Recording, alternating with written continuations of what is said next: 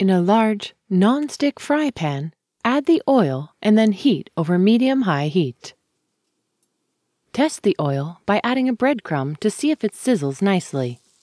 This is not quite hot enough. Test again. If the breadcrumb sizzles and turns golden, the oil is ready. Add the chicken facing away from you in case it splatters.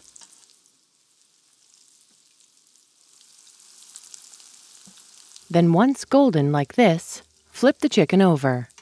Continue to cook until golden on the other side.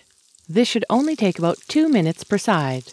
The chicken doesn't need to be cooked all the way through, as it will be baked in the oven later. Transfer to a cooling rack that is resting over a baking tray.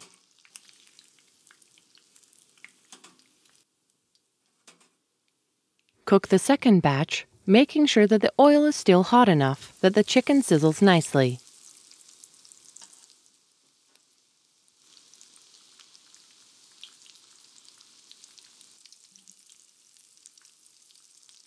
Once all of the chicken is fried, you can begin assembling.